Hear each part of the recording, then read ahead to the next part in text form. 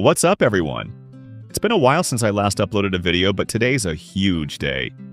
I'm taking you on a wild ride from a broke college kid coding in a tiny dorm room to my first ever AdMob payout. It's been years of flip-flops, late-night debugging, and tiny wins that finally led to something big. So grab a snack, because this story is going to hype you up. Let's jump in. Rewind to college second year. I was that guy who used to think, I will make an app, upload it, and boom, I'll be rich. Yeah, right. Fueled by that dream, I taught myself Kotlin, grinding through YouTube tutorials, Stack Overflow, and endless bugs. After weeks of struggle, I built my first app, which was a wallpaper app. But soon I realized it's not that easy. Even after a month, I had 0 downloads. I was crushed. I told myself, maybe app dev's not for me. A few years later, something weird happened. I started getting random calls from ad agencies saying, hey, we want to put ads on your wallpaper app. And I'm like, what app? And one day, out of curiosity, I logged into my Play console after years and my jaw dropped. It was 100,000 downloads. The same app I had given up on had quietly blown up. That moment hit hard. It was a mix of shock, pride, and regret. Because even after all that success, I wasn't earning $1. Why? Because I never added ads and Play Store doesn't pay based on downloads. That was clearly a bad move. That 100K moment woke me up. I told myself, all right, time for a real comeback. So I built another wallpaper app with name Stitch Wallpaper.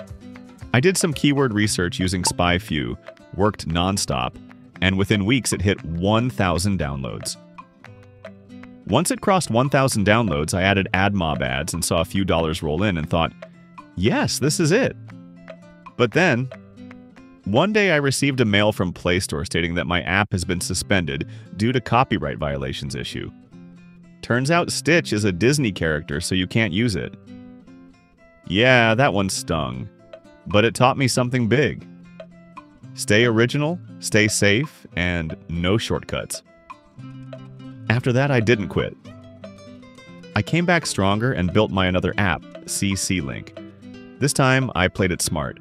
Used SpyFew to find low competition keywords, avoided crowded niches, and doubled down on Play Store SEO. I even did a bit of promotion, and guess what? It worked.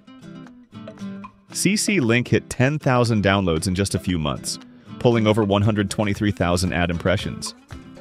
That win gave me fuel.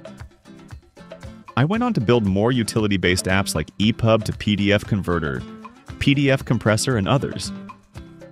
I focused on SEO, learned how the Play Store algorithm works, and somehow managed to rank in the top 10 apps for my category.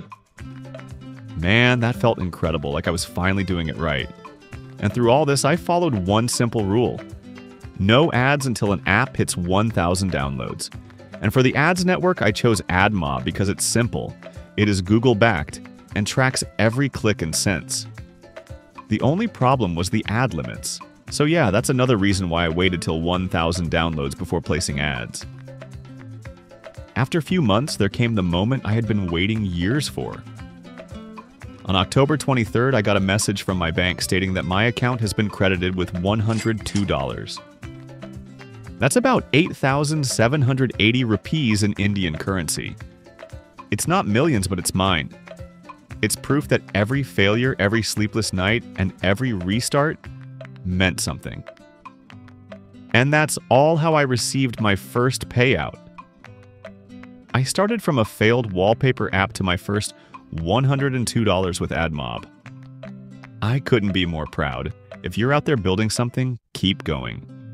Your first win might be closer than you think. Drop your story in the comments, hit that like button, and subscribe for more vlogs.